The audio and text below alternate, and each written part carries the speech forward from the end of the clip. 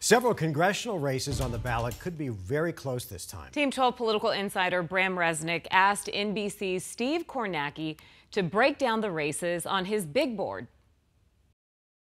4 of our 9 congressional districts could be competitive on election night. So how's it looking in districts 1, 2, 4, and 6? You start breaking down the state here.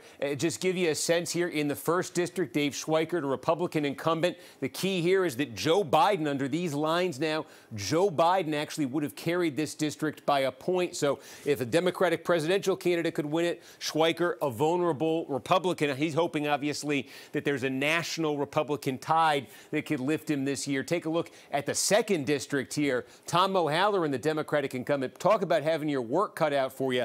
Nationally, the climate is not great, as we say, for Democrats this year. The district he now has to run in, the 2nd district, Donald Trump, under these lines, carries it by nearly 10 points. That's a lot to overcome if you're an incumbent Democrat. That's what Halloran is trying to achieve. If you take a look in the 4th district, another Democratic incumbent here who could be in some trouble is Greg Stanton, but he does have the benefit of running in a district, again, that Joe Biden did carry over Donald Trump. So he has much more of a pad, I think, just in terms of the makeup of his district. He has much more of a pad than O'Halloran has. And then you get the 6th district here. You've got, look, dead even, open seat, Biden 49, Trump 49, a true swing race, a true swing district. And again, could be a bit of a barometer for how things are shaping up nationally.